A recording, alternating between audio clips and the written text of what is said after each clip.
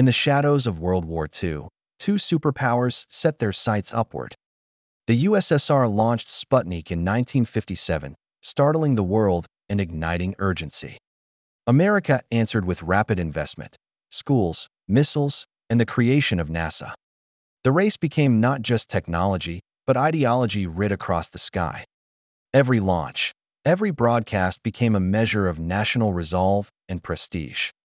1958 to 1961 saw satellites, failed rockets, public celebrations, and secret setbacks. Yuri Gagarin orbited Earth in 1961, a Soviet triumph that stunned the West. President Kennedy replied with ambition, land a man on the moon within the decade.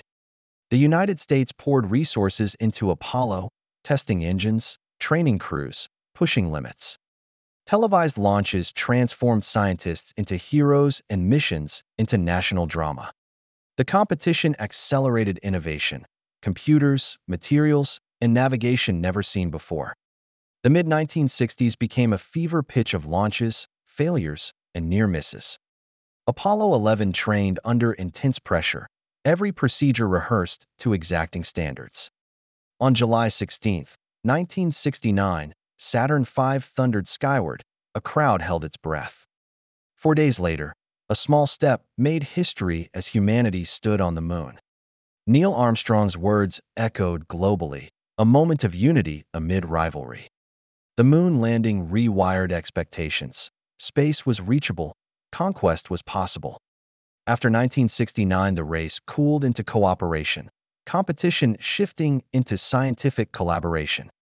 Soviet successes faded, but their early achievements forever changed aerospace engineering. Satellites transformed communication, weather forecasting, and warfare in the decades after. The Apollo era seeded technologies that power our modern world every day. Today, new players and private companies carry forward the dream of exploration. The space race taught us that ambition beyond Earth reshapes who we are.